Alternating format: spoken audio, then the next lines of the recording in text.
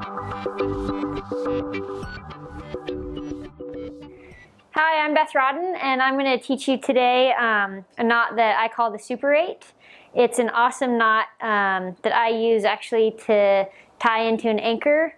If there's two existing pieces, like if I'm climbing on El Cap, a lot of times there's bolted belays at pitches, and that way you can kind of use the rope for the belay and you don't need to carry a bunch of extra gear.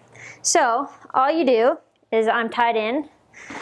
I take out however much slack I want to, be able to be away from the belay. If it's a really long ledge, maybe I'll take, like 8 or 10 feet so I can kind of walk around. If it's a hanging belay, I'll probably, just take it so it's at the end of my arm.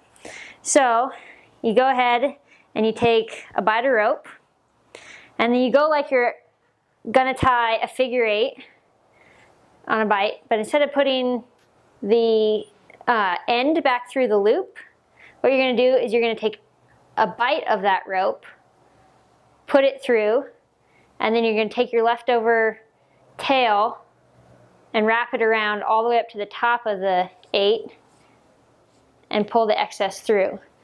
And that leaves you with these 2 ears that you can go ahead and clip in to your pieces, and it's equalized and it's all ready to go. And another great thing about this is, say that you have pieces, but one's a lot shorter and you want to equalize it over here, you can kind of just feed slack through the system to make one ear shorter and one ear longer. And if you have the direction of your blade going this way or vice versa, you can kind of do that. So maybe I'll go through that one more time to show you. It's a really handy knot though.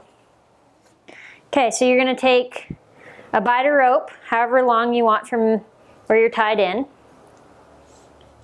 And you're going to act like you're tying a figure 8 on a bight, but instead of taking your end and putting it back through, because that's what a figure 8 on a bight would look like, you're going to take a bight of the tail end, pull that through, and then this loop, you're going to reach around, pull to the top, and then pull that bight through, tidy it all up, and that gives you 2 equalized ends.